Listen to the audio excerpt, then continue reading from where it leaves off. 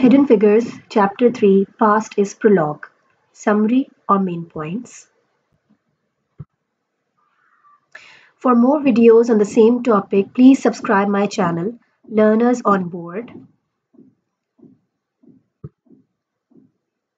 Setting 1943, Farmville, Virginia. Characters Dorothy Vaughan, Catherine Coleman, Joshua and Joylette Coleman, William Waldron Schiffelin Claytor. Main idea.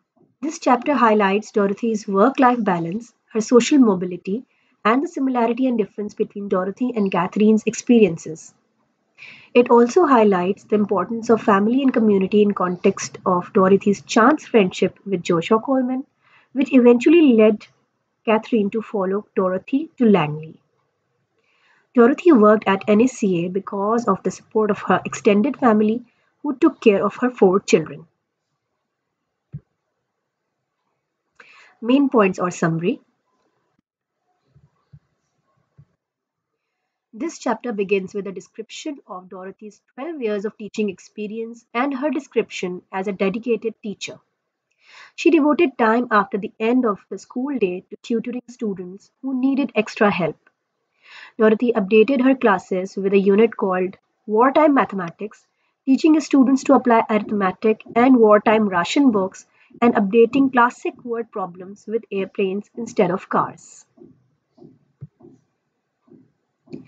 Dorothy finally received a job offer from Langley Memorial Aeronautical Laboratory as a grade P1 mathematician with a pay rate of $2,000 per annum, which was more than twice the $850 annual salary she earned as a teacher.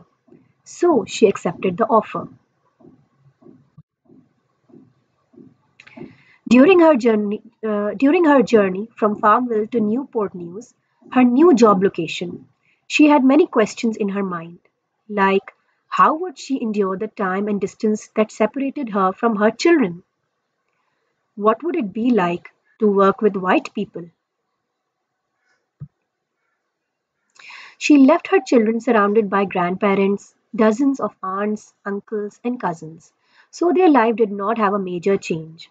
However, this decision did complicate her marriage with Howard. In 1942, Dorothy's family rented a house in White Sulphur Springs, West Virginia.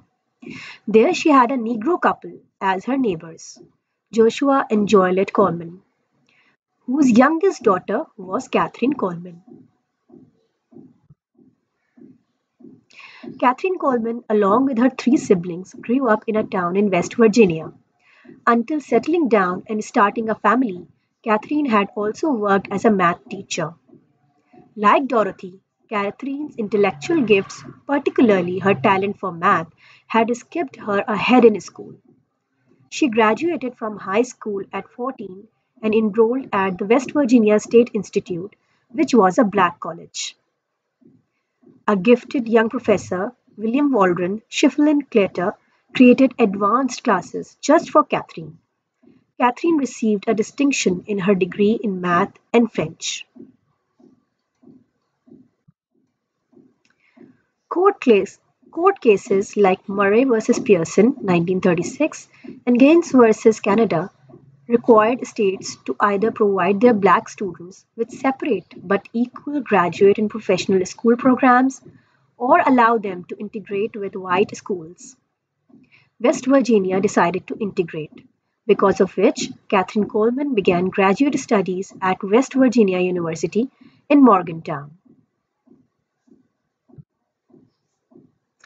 After the summer session, Catherine decided to leave WVU's graduate program for a life as a full-time wife and mother, the call of domestic life winning over career ambitions. Catherine Coleman would eventually find the same chance found by Dorothy Vaughan in the future, following her down the road to Newport News. It's time for quiz.